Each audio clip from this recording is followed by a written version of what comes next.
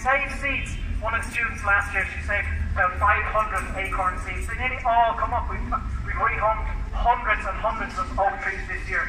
You know, it's not that difficult. Plants want to grow, we need to grow. Stop buying fossil fuels. Stop using plastic.